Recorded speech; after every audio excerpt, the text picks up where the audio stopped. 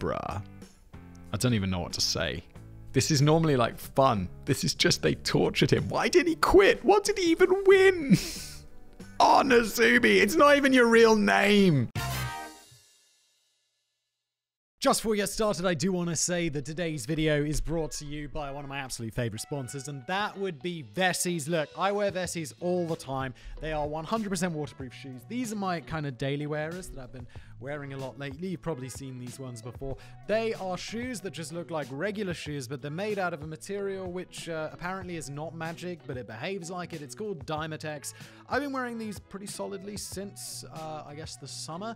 And they are so waterproof that you can stand in a river. There is some B-roll of me doing this right now. And they are like Wellington boots, or, you know, rubber boots. I don't know what Americans call these, but, you know, like fully waterproof boots.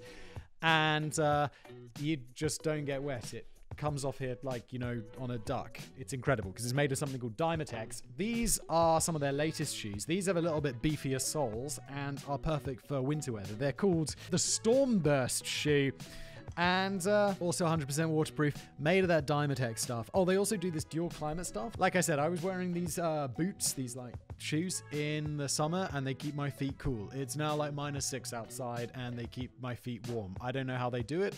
Again, possibly magic. They've got tons of different styles, whatever you're up to. So just go to vessi.com/brainblaze and get your Vessi sneakers in the size you want. Use my code BRAINBLAZE for 15% off your entire order. Vessis are fantastic. It's just the best shoes. Go buy them. And now today's video. Hello everybody, welcome back to another episode of Brain Blaze. As always, I'm your host here. Japan's craziest game show, torturing people with ratings. And I know, like, if this was like Britain's craziest game show, torturing people ratings, it would always be like some way that, you know, they weren't really torturing anyone. But Japan, I'd be like, I don't know, I've seen those YouTube clips and stuff. This is probably like the show where it's like, we'll give you 1,000 yen to tear out one of your fingernails. You know, because it's Japan. Gets crazy. If you're new to the show, what happens here? One of my writers, in this case, Kevin, writes me a script. I'm going to read it, never read it before. That's the format. Let's go. When I mention Japanese game shows, there's likely one of two things that comes to mind. The first are physical competitions that usually end with the contestants wiping out in hilarious fashion. One of the most famous is Takeshi's Castle. Oh my god. I remember that from being a kid. Wow, that's a blast from the past, which aired in the United States as Most Extreme Elimination Challenge, or MXC. No, we just called it Takeshi's Castle in the UK. MXC used clips from the original show that were humorously dubbed over, so I'm sorry anyone who believes that one of the hosts was really a Frenchman named Guy Ledouche. Mwah! There's a variety of these shows, and many of them have been recreated for American audiences. Things like Wipeout, Hole in the Wall, and unsurprisingly, American Ninja Warrior. I've seen none of those. Maybe, was one called Wipeout? I feel like maybe we had Wipeout in the UK as well. Was that like where they do the obstacle course and shit has to wipe them out? That feels about right, doesn't it? These all have their roots in Japanese game shows. These are all mostly harmless fun, even if the whole point is to laugh at the expense of the contestants, except for Ninja Warrior, which is just a raw display of competitive athleticism. I know nothing about it. I've heard of it vaguely, but I don't know anything. The other types of Japanese game show that you're likely familiar with are the ones that don't actually exist. Japanese sketch comedy shows love having skits featuring insane game shows that nobody in their right mind would create. Wait, are all those things not actually real? Wasn't the one where a guy has to live like naked in a room? He's just like naked in a room. I don't remember why, but he is. Is that not real? Although I'm like, that's not that crazy, because there's a show called Naked and Alone where they drop naked people off in the jungle and expect them to survive. And I'm like, what the fuck is this? It's like we actually... Have you guys seen that movie Idiocracy? Where it's like, you know, everyone in the future is dumb because all the dumb people just have sex more and have more stupid children. Why doesn't that happen? Why do we get smarter? Because, I mean, that kind of makes sense, doesn't it? But look, I feel like we're living in that world sometimes because of the things like this existing. Naked and fucking Alone? What the fuck, man? Despite these all being fake, once clips began to circulate online, they have a tendency to be reported on by Western media as if they were real shows. I hate to disappoint you, but the show Orgasm Wars, in which a straight man had to prove how straight he was by trying to endure 40 minutes of fellatio from another man without climaxing, was not a real show. It was just a sketch on a variety show. Oh my god, and there goes my monetization. What the fuck is that? When it comes to crazy Japanese game shows, most of the examples you'll have seen are either comedy sketches or straight up porn, and since the latter tends to revolve around family-themed game shows, shame on all of you who believed they were real, which is my experience with about 90% of viewers. I didn't know about the porn ones. When it comes to actual crazy game shows, the Japanese have much more creative premises than just tricking people into incest. Lot's daughters actually thought of that thousands of years ago. A great source for reality TV shows, The Bible. So it's time for some fresh ideas. Ideas that would culminate with this brand of show being forced off the air after the Japanese government cracked down on torture-themed television. What? The fact that that's something that the government needs to crack down on is insane. And all those people is like, I don't believe that the government has any place in my house. Hey, listen, I'm here to warn people. You keep telling me to shut up. This isn't a game. And it's like, yeah, but when sometimes regulation's good. Sometimes regulation's a good thing. Like regulating against torture on game shows. And unlike the game show where a man has to eat spaghetti while spinning in a dryer, this show is very much real. Sasuna Denpa Shonen. Oh, and by the way, there's going to be lots of Japanese pronunciation in this episode, which I'm not going to look up and I'm just going to guess. If you're not into that, you can stop watching now, I don't care. Sasuna Denpa Shonen translate to Do Not Proceed Crazy Youth. The title is actually a pun based off the name of its predecessor, Sasume Denpa Shonen, which means Onward Crazy Youth. It was I guess it's funnier in Japanese. It was a similar reality-style show featuring people in horrible situations, but it wasn't nearly as bad. According to IMDb, one special episode of the original series also featured Yasser Arafat as himself. Okay, the special was called Denpa Shonen International, and it featured segments that were shot outside of Japan. One of the main challenges on the show was contestants to visit world leaders without an appointment to perform various tasks. Oh my god, are they not getting shot? One contestant sang the Japanese children's song Ladybug Samba to Yasser Arafat. Another was tasked with visiting as many world leaders as possible simply to say the words, I hate you to them. He succeeded in doing so to Nelson Mandela. Oh, dude. Jimmy Carter. Though in 1995, Carter would hardly be considered a world leader anymore. Jimmy Carter's still alive, isn't he? Which is kind of having like 17 presidents since him died.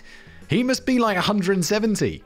It's Jimmy Carter. Also, dick move. Yeah, Jimmy Carter, isn't he one that everyone likes? Isn't everybody on board with Jimmy Carter being a good guy? And being like, let's let him live forever? And who's that other guy? Oh, the other guy who lives forever and everyone doesn't like. What's his name? It always surprises me that he's still alive. The Cold War dude. Was he Kennedy's Secretary of State? Kissinger! Henry Kissinger, still alive!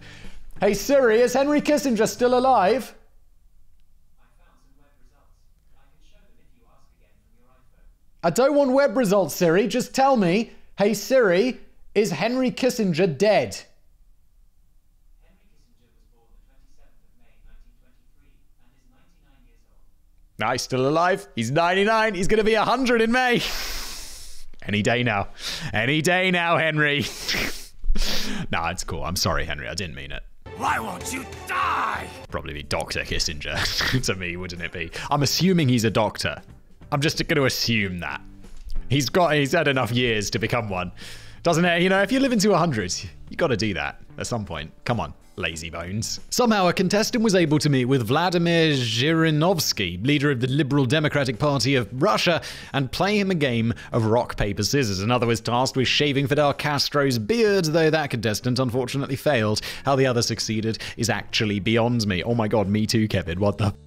That all seems a bit weird, but it's still light-hearted fun. Mostly. Randomly going up to Nelson Mandela and saying, I hate you is pretty mean, but if that's the worst thing that happened to him on that day, then he was doing just fine. A couple of other challenges, however, weren't quite as cheerful. Wait, Henry, Kevin, what sort of life do you lead? Where you're like, though the worst thing that happened to me that day was someone came up to me and randomly told me they hate me. That would be like that would definitely be the worst thing that happens to me on a regular day. Most people don't come up to me and say they hate me. Normally people, they come up to me and they're like, hey! One guy came up to me one time and was a bit of a dick, and I just told him I wouldn't be having it. And he left. I was just like, look, I'm not gonna... He just didn't like one particular video or one take I had. And I was just like, bro, this isn't appropriate. He just kind of realized that, no, I was just having a meal. Or like, not even a meal, just drinks with a friend of mine in a pub. And I think he just realized it wasn't appropriate. He left. And I'm like, good. Only one time ever that I've had a negative fan interaction. Fan is mildly uncomfortable. You're tacky and I hate you. One man was sent all over the world to confront various dangerous animals while armed with nothing but a paper fan. Those animals included a lion, a bear, a crocodile, a Komodo dragon, and a mountain gorilla. Dude, that mountain gorilla is gonna tear your face off and wear it as a mask, bro. That's more than a little irresponsible, but at least he got to travel the world for free. Bro, you don't want to, how bad do you want a free holiday? It's like, hey, you get a free trip to Bali and all you have to do is have your face ripped off by a mountain gorilla. That, bro. The other world traveler was not so lucky. His challenge, called the Stop AIDS campaign, didn't have to go badly. His job was to wear a wire, then go into gay bars in London, San Francisco, and Sydney to hand out condoms. Honestly, that sounds like the most harmless of any of these. That sounds like a good dude. What's gonna go wrong? I'm assuming he's just wearing the wire because, oh no, what if this is gonna go onto TV and they're not gonna blur people's faces in the gay bar, are they? Is that what's gonna happen? Because that's not okay.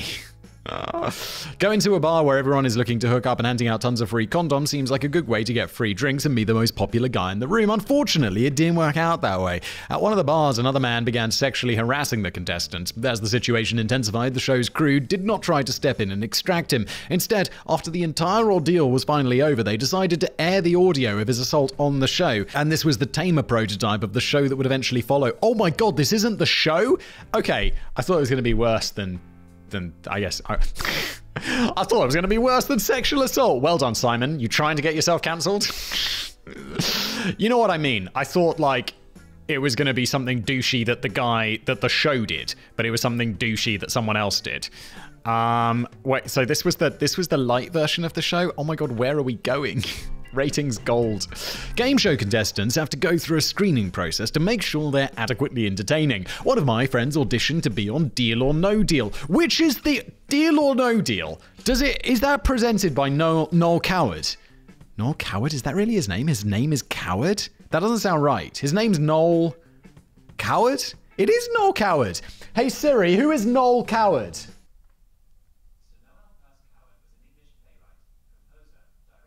No, it's telling me it's some playwright of some kind. He's apparently very flamboyant. Time magazine did a write-up on him. Siri, shut the f*** up. I don't care. Stop, Siri! I don't need to know about Lance Coward's whole life. Why is he now why is he called Lance? I don't know. Stop talking! Daddy, chill. Look, Noel Coward. We're just going for it. The dude who presented Deal or No Deal. What was I going back to? I'm like 6 threads deep.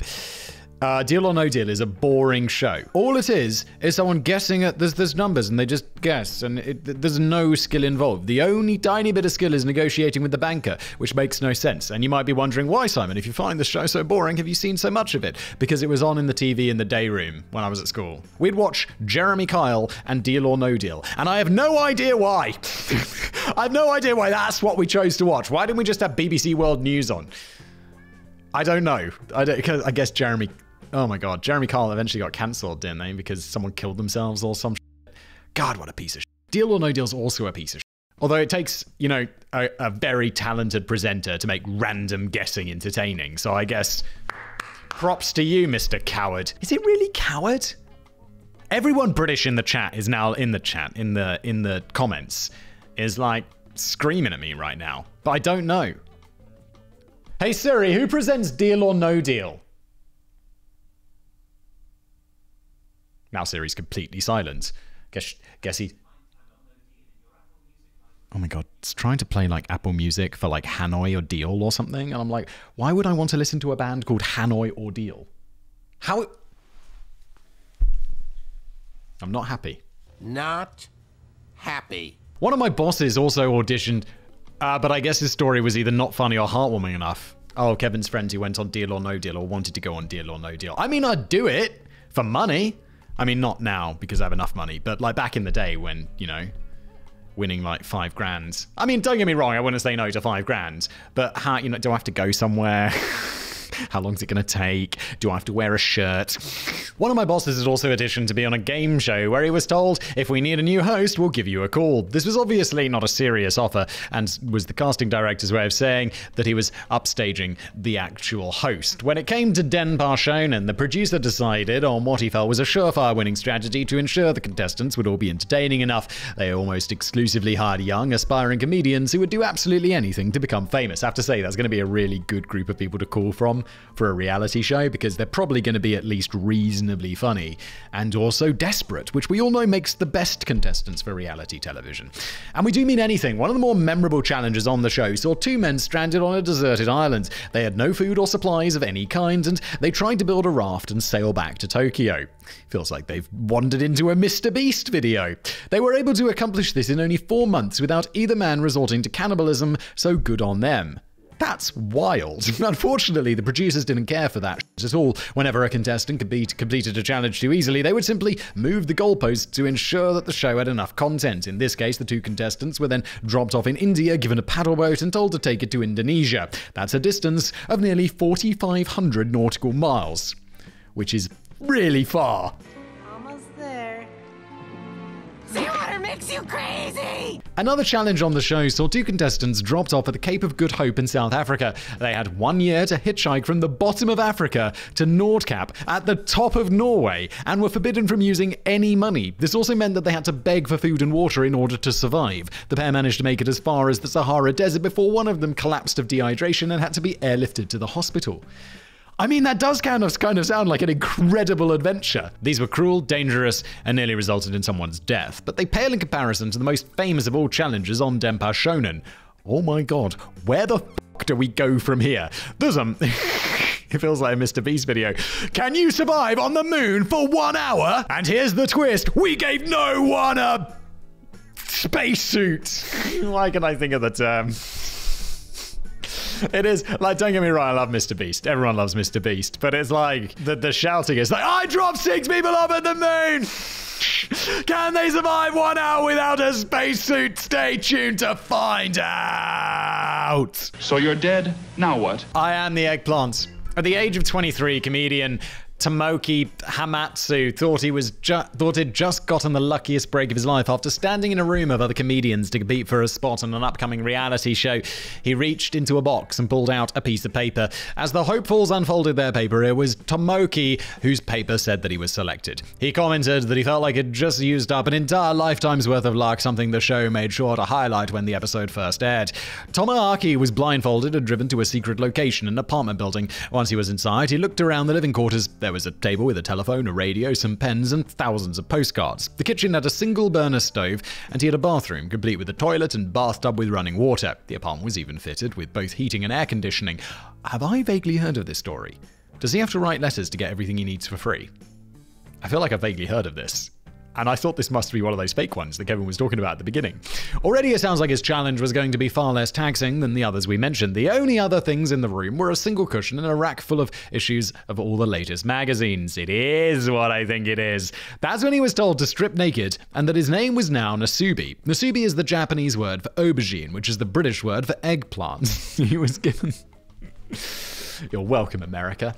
He was given this name both because his face was rather elongated, somewhat resembling an eggplant, and also because an eggplant emoji was what the producers were going to use to cover his balls when his naked body aired on live TV for the next 15 months. You see, while Nasubi did have basic utilities, that was it. He had no food, no clothing, and unlike the other contestants who were stranded in remote locations, he had no companion. His mission was to use the postcards to enter sweepstakes that he could find in the magazines or hear on the radio, and he could not leave the apartment until he'd won 1 million yen worth of prizes. That's roughly $10,000. Nasubi had been told that they were trying an experimental reality program to see if a person could survive off sweepstakes winnings. He was encouraged to write in a diary and keep a video journal using a camera on the wall.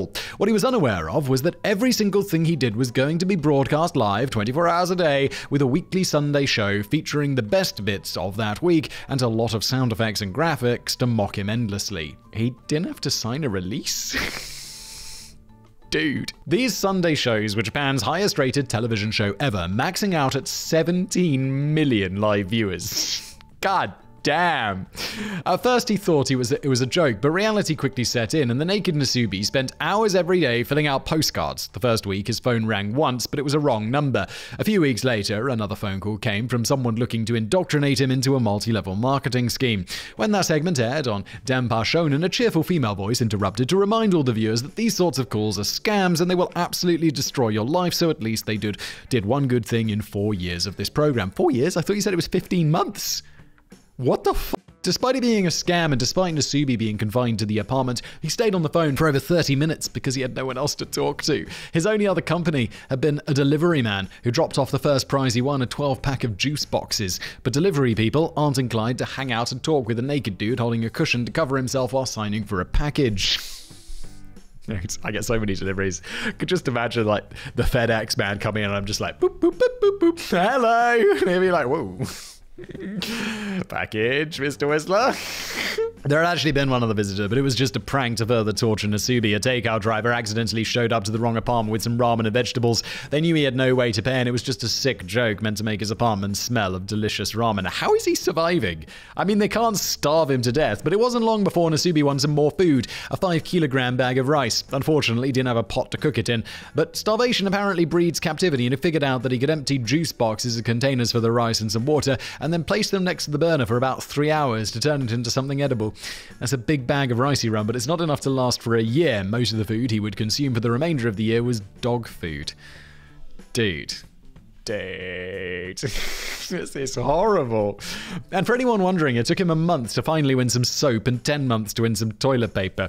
As the years went on, Nasubi slowly increased his winnings with prizes of various utility, but never any clothes. The only clothes he ever won were some panties that were too small for him. Early on, he won VHS tapes, a TV, and a PlayStation game and a controller, but no VCR or PlayStation. He won tickets to movies he couldn't attend and a bicycle that he couldn't ride anywhere, though he did convert that into a stationary exercise bike. He also won a stuffed animal that he elevated the role of his sensei and would converse with it in an attempt to keep his sanity, like Tom Hanks and Wilson in Castaway. Yeah, I'd be like, wait, isn't the... Oh yeah, it's from that show. I was just thinking I'd do the exact same thing, but I've seen it on that The Last Man on Earth where he's like, talking to a basketball, that's crazy talk, and then like cut to him like having like 17 different baseballs to talk to. Batman, look at the size of those balls. It was around this time the paparazzi began attempting to swarm the apartment. They had managed to pinpoint its location from the live broadcast, so Nasubi needed to be moved. He and his prizes were transported to a new apartment, and again he was stripped naked. He would be moved one more time before the show concluded. He wound up winning a PlayStation and played the single game he had, a train simulator game, for about 4 days straight before realizing he should probably get back to work so his nightmare could eventually end. What is the prize? If this isn't millions of dollars, it's going to be really disappointing because... why wouldn't you just quit? On the 335th day, he received his final prize, a set of 4 tires worth about $840, but the producers didn't want the show to end. It was far too popular. Nasubi was told he was winning a vacation to an amusement park in South Korea, which was true, but when the day was over, he was taken to an apartment and told to get naked again. Dude, this has got to just mentally destroy you, right? Just got to be mentally destructive. It's like torture. If he wanted to return to Japan, he'd have to win enough money to earn a plane ticket back. They also gave him a dictionary this time so that he could translate the Korean magazines that he had no other way to read. Having become a pro now, it took him only a couple of weeks to reach the goal. He was then told he had to win enough for a business class ticket, then first class. Those goals were also met quickly, and he was flown back to Japan. Once there, he was blindfolded again and taken to another apartment. On instinct, he began removing his clothes before the walls fell away to reveal the live studio audience. Until that point, he still believed that nothing he had done had yet aired. Oh my god.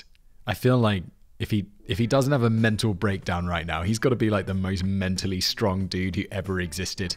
Like those guys who like survive in Gitmo for like years or buried a hole in the desert or whatever. Like, this is the guy. Oh. After the entire experiment was over, he was left somewhat traumatized and malnourished. It was 6 months before he could comfortably wear clothes again, and even longer before he could carry on a conversation. Due to the prolonged isolation, the once talkative and energetic man now struggled to speak at a normal pace. He eventually recovered, and while he remained a bit of a celebrity, he never became the famous comedian he hoped he would. The biggest role he would get to play outside of being tortured on live television was in some very on-brand public service announcements to convince people to comply with the stay-at-home orders during COVID. It was nearly 20 years later, and being locked in a room against his will was still all Nasubi was known for. But hey, that's probably more than what you're known for, bruh. I don't even know what to say. This is normally like fun. This is just they tortured him. Why did he quit? What did he even win? Oh, Nasubi, it's not even your real name. The final straw. So what does it take to get a show like this cancelled, you ask? Well, they had done some pretty horrific shit already, but it took baseball to finally get them taken off the air. A group of baseball superfans were selected to participate in what would become the show's final season, and the rules were simple. Each day they would watch their favorite team play. If they won, they were given food. If their team lost, oh, this isn't entirely... Wait, is this related to him? Oh, okay, this is a different challenge. Okay, sorry, I just got so absorbed in the last one. Each day they would watch their favorite team play. If the team won, they were given food. If the team lost, the power to the apartment would be cut until the next game. That meant if any of the teams involved were on a really bad losing streak, the contestants would starve to death. The contestants' faces were also censored. If their team won, along with getting to eat, they would have part of their face revealed to the public. That meant that in order for them to gain any notoriety from the show, their team would need a strong winning streak. There is no world in which this idea was going to be good. Japanese baseball teams play 6 days per week. Even if the team had a 66% win rate for the season, which is higher than any team has had in the past 4 years, the fan of that team would still only get to eat 4 times during the week. Fortunately, American television would never do anything so cruel. Instead, we only get classy shows like MILF Manor, a show in which a bunch of 50-plus-year-old women compete for the affection of 20-year-old men who also happen to be the sons of the other female contestants. Yeah, MILF Manor's fucking wild! I was like, asked my wife if she wanted to watch this, and she was like, no, we're not watching that. And I was like, oh, come on, it'll be so terrible, it's good. And she's like, dude, no. We already watch enough reality TV. We only really watch one. Marriage or Mortgage on Netflix. It's truly dreadful. But not MILF Manor dreadful. You're not calling him dad, you're calling him daddy. No, I'm calling him daddy. That is a very real show, so it's probably only a matter of time before some American TV executive decides to adapt one of these Japanese family game shows for Western audiences. Family game shows. It's a naked dude eating rice from a juice box. What's going on? Thanks for watching.